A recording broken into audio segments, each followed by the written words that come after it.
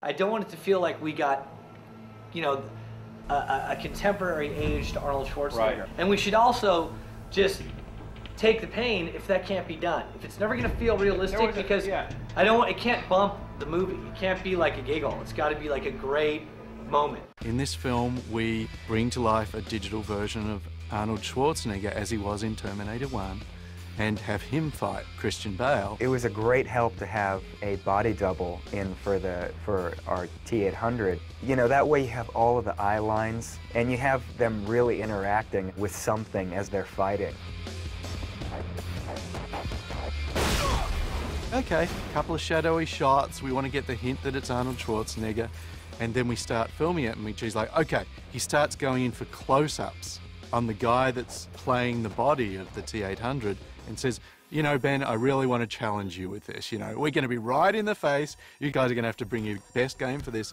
So I challenged ILM, Ben Snow in particular, what can you do to create an early 80s Arnold Schwarzenegger photorealistically appearing in our film in 2009? Like, okay, this isn't what we signed on for, but it's fantastically exciting, so yeah, okay.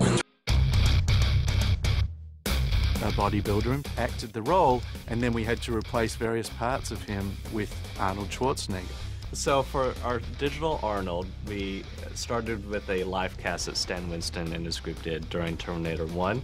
It was a really good foundation to start off on because we didn't have anything physically that was usable to recreate Arnold from that era. We had to use new skin technologies to make his skin look real. We developed hair materials and shaders to make his hair look real.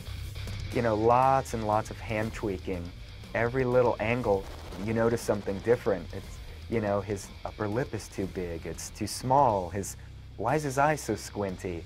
And it's just hundreds of iterations of sort of noodling to get the likeness from every angle. At one point we had a conference call with Stan Winston Studios. One of the first things they said was, well, of course, with all the makeup, you know, they'd cover him in KY jelly. That's why he looks so shiny.